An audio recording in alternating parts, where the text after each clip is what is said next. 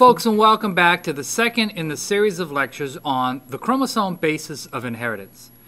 In the last video, we learned how Thomas Hunt Morgan and other scientists determined that the heredity factors that Gregor Mendel described were actually carried on chromosomes. Improvements in microscopy allowed scientists to actually see that chromosomes must be the structures that heredity factors or genes are carried on. Homologous chromosomes and hence alleles segregate independently of one another during meiosis, the formation of gametes. In this video, we'll consider the role of sex chromosomes in inheritance in more detail. There are numerous and obvious phenotypic differences between male and female humans, most of which I'm sure you're aware of. You may also know that in humans and all other mammals, there are two varieties of sex chromosomes, an X and a Y. The Y is much smaller than the X chromosome. A person who inherits two X chromosomes will develop into a female. A male will develop from a zygote containing an X and a Y chromosome. As you may already know, only a sperm can carry a Y chromosome. Why is that? You should be able to figure that out for yourself. Only short segments of the X and Y are homologous. The development of testes or ovaries starts when the fetus is about 2 months old and is controlled by a single gene on the Y chromosome called the SRY gene. Before the gene turns on, there's no physical evidence of the fetus's gender.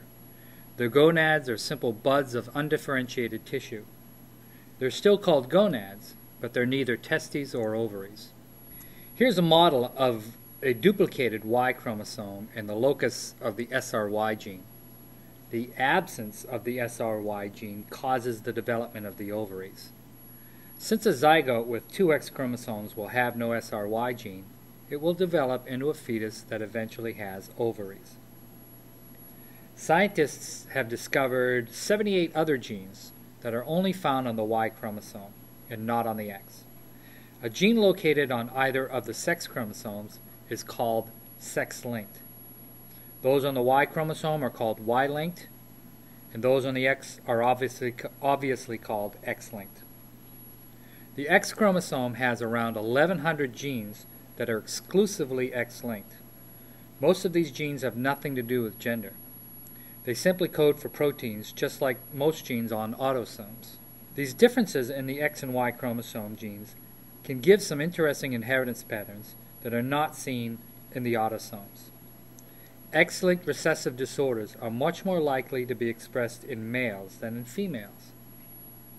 In particular, red-green colorblindness would really mean that an afflicted person can't distinguish between red and green color. Another common type is blue-green colorblindness. The inheritance can be demonstrated this way. Here we can use this notation to show the alleles for seeing particular colors. Capital N represents the normal color sightedness, whereas the lowercase n is the mutated allele for color blindness. An afflicted male needs only one mutated allele to have the disorder, while a female must have two mutated recessive alleles. Because this gene is only found on the X chromosome, it is considered sex-linked, and more particularly X-linked. You can see that females can be colorblind, but the probability is lower than that for males. Other X-linked traits are much more serious than colorblindness and can lead to abnormal development and even early death. Duchenne's muscular dystrophy is X-linked. This is a disease that affects the production of a protein for normal muscle structure. Without the normal gene, an individual's muscles become rigid. Individuals with the disease rarely live past their 20s. Haemophilia is another X-linked recessive disease. Those with hemophilia cannot make the normal protein for blood clotting and can die from excessive bleeding.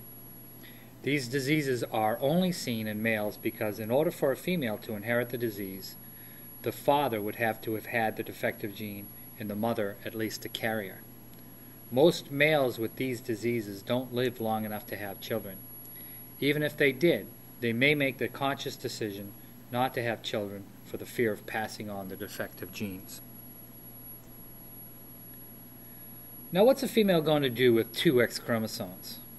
Does she make twice the number of proteins encoded on the X chromosome? The answer is no.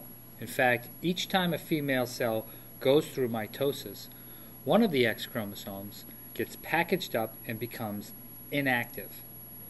All of its genes are turned off. It can be seen in the nucleus tucked up against the inside of the nuclear membrane, and it's called a bar body. The process is called X inactivation. These are cheek cells. This cell is from a female, and this one is from a male. The inactivation process is random each time new cells are formed by mitosis. If a female is heterozygous for a particular X-linked trait, she'll have some cells expressing the alternate alleles in different cells of her bodies. This is called mosaicism. A great example of this is in the fur color in cats. The allele for fur color in cats is X-linked. Male cats will only have one color and perhaps white. White's not a color. White areas are simply areas where no pigment gene is turned on at all. Female cats who are heterozygous can have two different colors. This cat is carrying one allele for black fur pigment and one allele for orange pigment. As she was developing, her skin cells divided and randomly inactivated one X chromosome in each cell, leading to what are sometimes called tortoiseshell cats. You'll know that any cat with more than one color in its fur must be female. Remember, white isn't a color, so it doesn't count. In class, we'll discuss this more and look at some interesting problems regarding sex-linked traits in humans and in fruit flies. So that's enough for this video. I hope you better understand sex-linked inheritance patterns and took accurate notes. If you have any questions, bring them to class and we'll discuss them there. Until then, be well.